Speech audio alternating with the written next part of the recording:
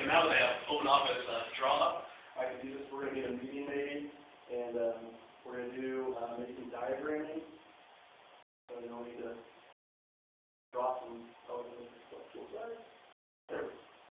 So we're going to do some flow charts or something like that. We're going to draw ourselves some pretty little boxes, and maybe an arrow connecting them.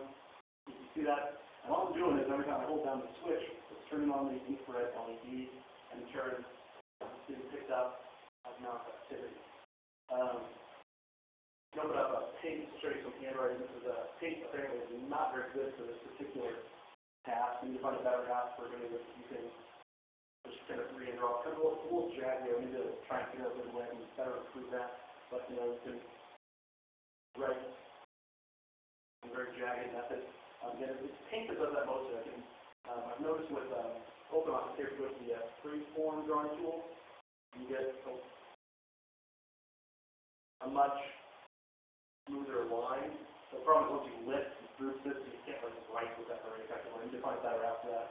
But a quick demonstration of using a Nintendo Wiimote and this lovely little contraption. Hold up there, you can see infrared LED, a standard AAA battery, some wires, and a momentary switch, all basically just taped together so it's mildly ergonomic. You can see I can turn the light on there and you can see the infrared light turning on, off, on, off. That's about all there is to it. It'll actually work on most any surface that'll reflect infrared light. So you don't just use it on a wall, you can use it on a desktop, you can use it on your computer screen, whatever floats your boat. Thanks.